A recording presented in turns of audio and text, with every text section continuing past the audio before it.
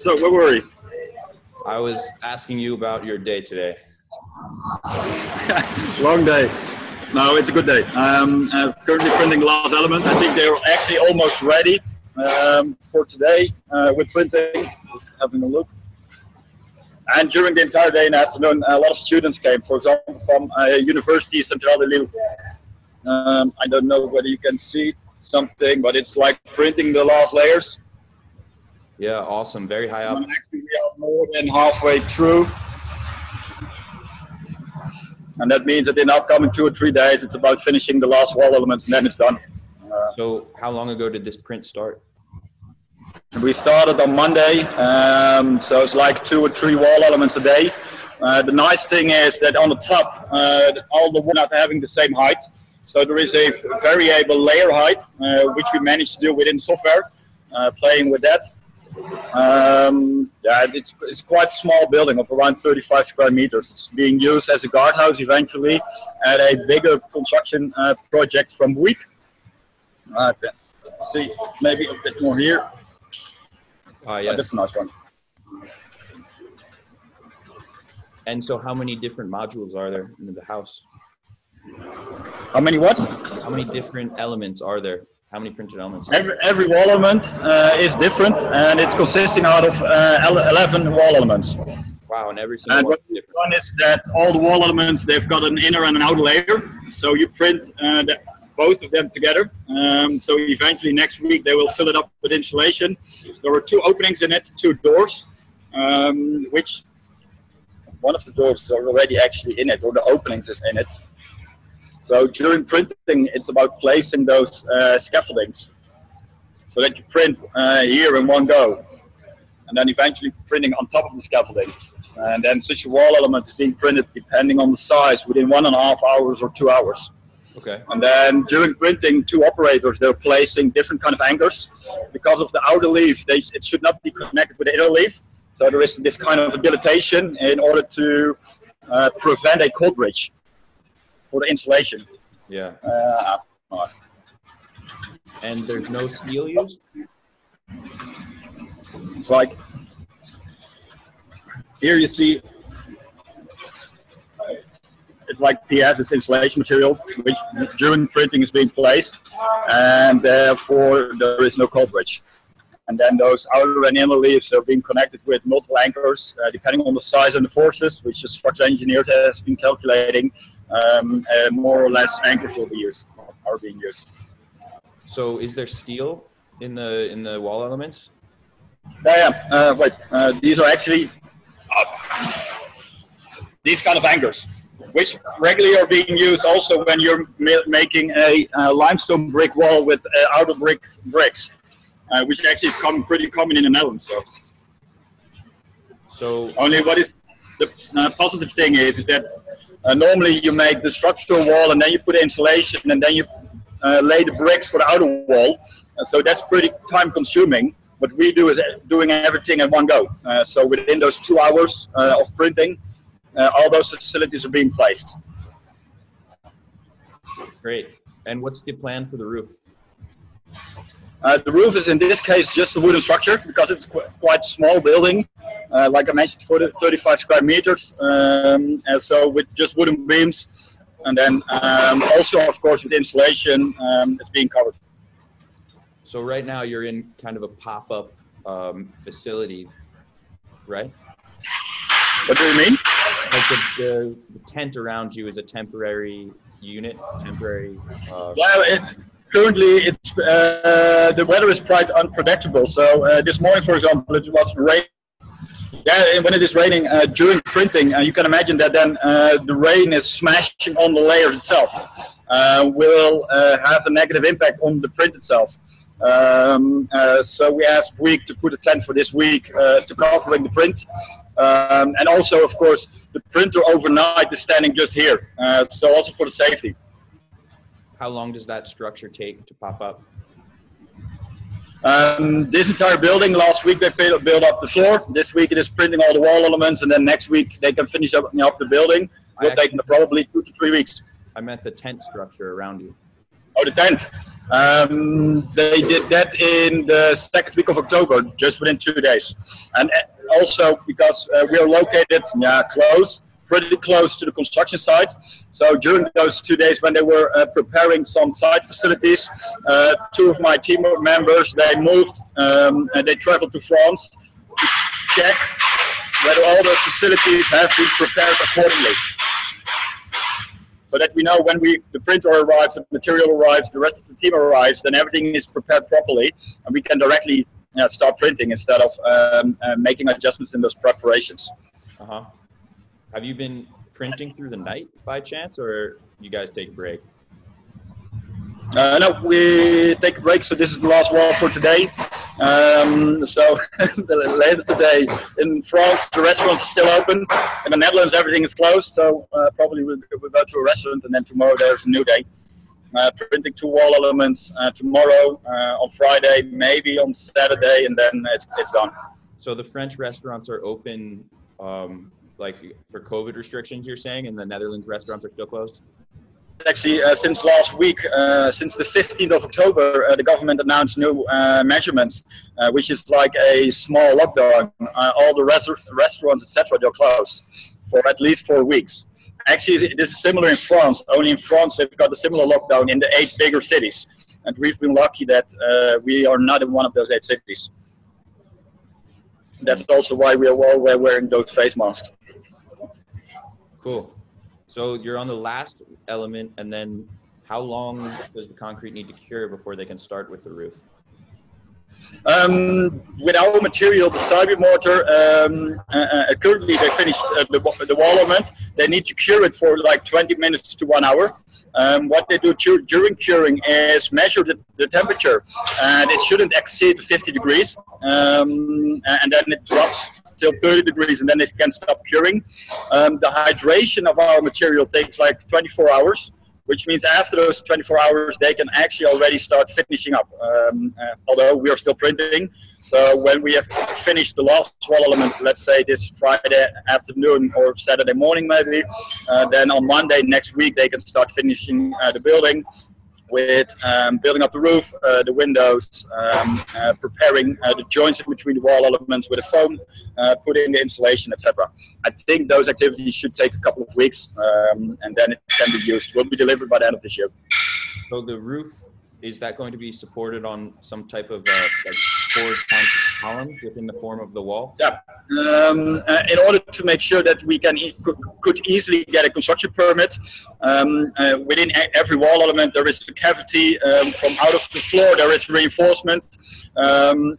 Currently in the cavity they can put in the rebar, which will be prefabricated, and then fill that column with indeed concrete, and that will support the wooden beams.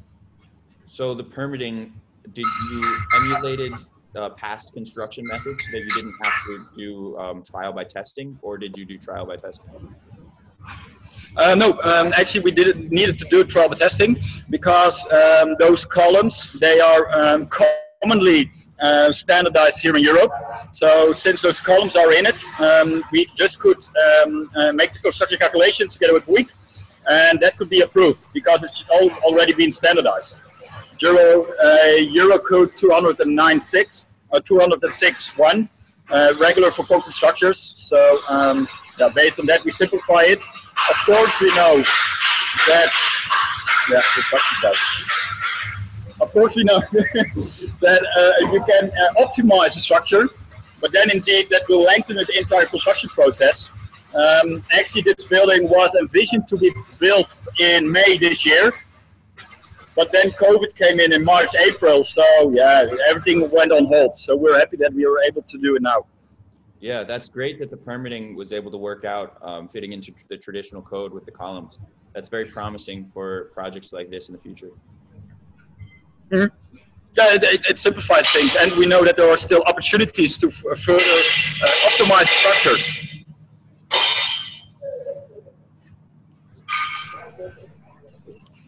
And are there windows? Yeah, there were 2 doors.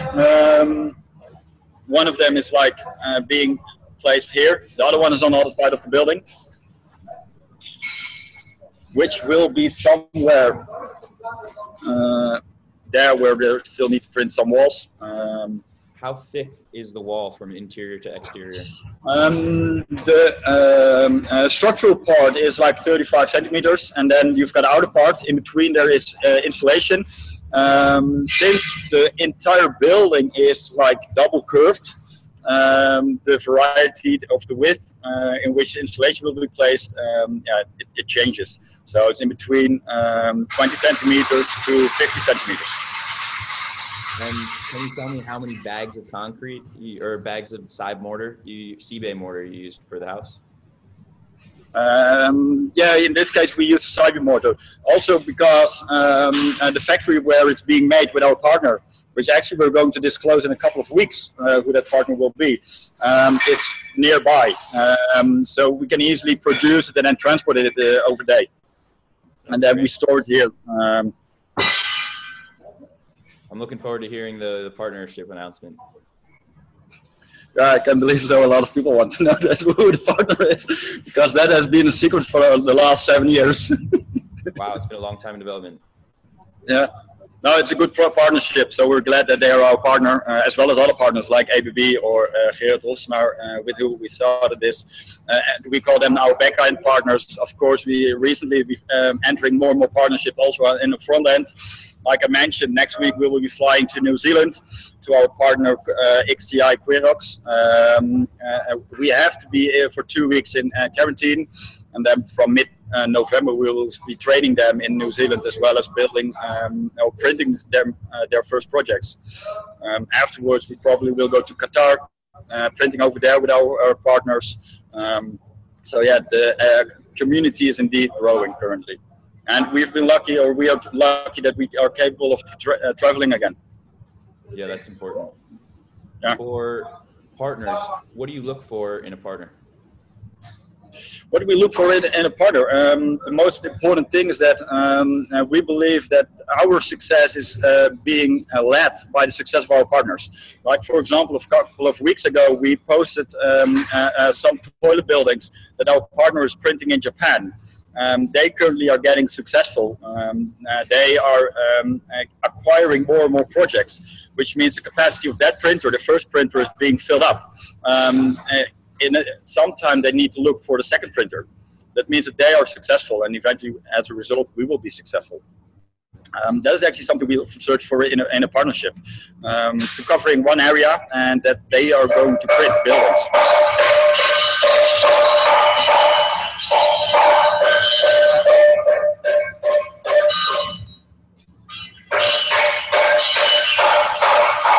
That's pretty loud in here. So you said the next place you're going is where? New Zealand. New Zealand. To Hamilton. And will that project be a similarly sized house? No, we sold to our partner printer, which last week has been arrived. So currently, with our training that is on digital in the library, they are assembling the printer. They're doing their first trials with the mixed pump system, dry testing, etc. And in the 3rd week of November, we are out of quarantine in New Zealand. So we can train them in the first couple of days of that week. And then afterwards, we will be printing for some counselors, etc., benches and street furniture. I think it's always good to start with first some more simple things, and then gradually make the projects more complex, or the wall structures, etc.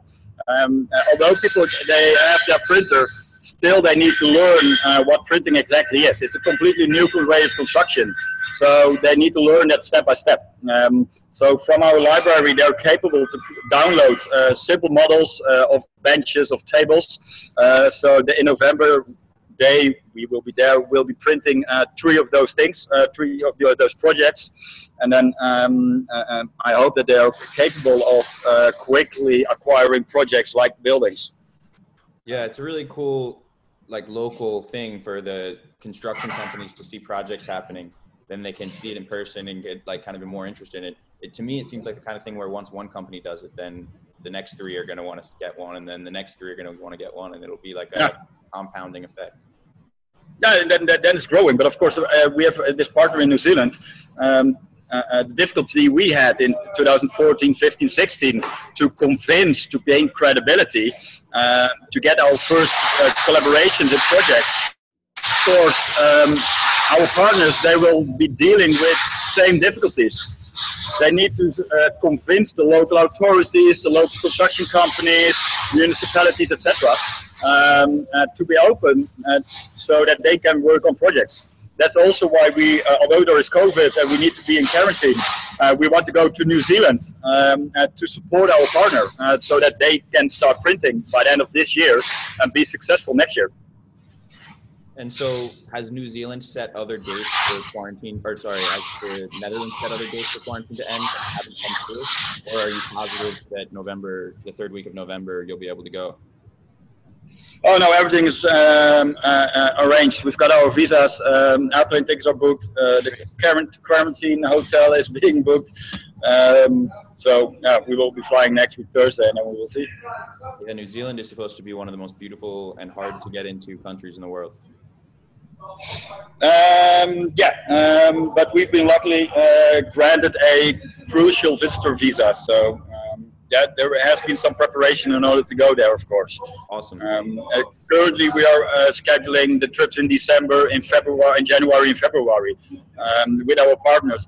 Those printers are currently being shipped by sea freight, so they will be arriving by the end of this year, beginning of next year, in those countries. So based on that, we've got currently sufficient time to organize everything properly.